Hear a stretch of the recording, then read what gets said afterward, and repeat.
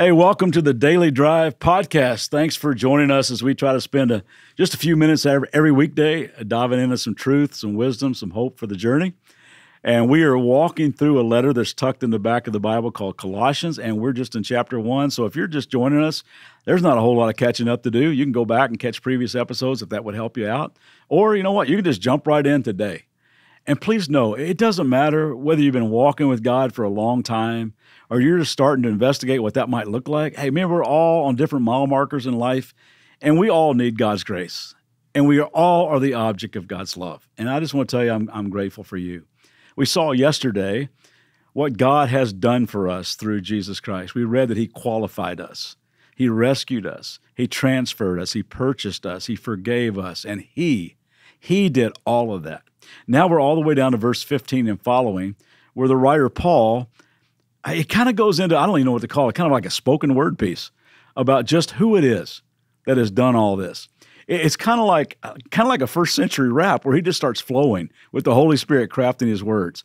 And like Philippians 2 that we talked about in our last study, this also became a favorite worship song of the early church. Now, I have no idea what the tune was or what the beat was, but the lyrics, oh my goodness. Check it out. He begins like this: Christ is the visible image of the invisible God. You want to know what God is like? Look at Jesus. He is God with skin on. He existed before anything was created and is supreme over all creation. Like the Gospel of John says about Jesus as the eternal Word. In the beginning was the Word, and the Word was with God, and the Word was God. For through Him, God created everything in the heavenly realms and on earth. Jesus was not created. He is the creator of everything. He, Jesus, is the genius behind DNA, photosynthesis, and the cardiovascular system. He is the creative artist behind snowflakes, sunset, and mountain ranges. He is the out-of-the-box thinker who came up with giraffes and kangaroos and fireflies. He, Jesus, made the things we can see and the things we can't see, such as thrones, kingdoms, rulers, and authorities in the unseen world. Everything was created through Him and for Him, including me and you. We've been created through Him and for Him. You and I are not mass-produced. We are wonderfully, uniquely handcrafted masterpieces made for the purposes and glory of God. Verse 17, He existed before anything else. Where did time all begin? There's your answer. Began with Him. He's the great I am, the Alpha and Omega, the beginning and the end. He says He holds all creation together, that He is the glue. He's the glue that keeps us from falling apart. Verse 18, Christ is also the head of the church, not pastors, not bishops, not elders, not boards, not denominational headquarters. He is the head of the church, which is His body. And that's all of us who follow Jesus, His hands, His feet, His eyes, His heart, all with different gifts and abilities, and all the important functioning parts of a body moving through this world together with this love. He says He is the beginning, supreme over all who rise from the dead. In other words, Paul's saying He went first.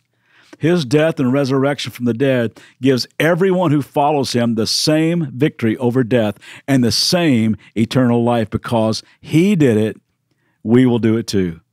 So He is first in everything. He's saying there is no equal, there is no rival. He's never been first runner-up, never will be. He is first in everything. Verse 19, for God in all of His fullness, was pleased to live in Christ.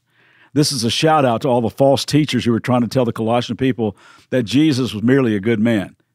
He was just a man, but he might have been a good man, but just a man. More on this in another episode, as we're going to get there pretty shortly.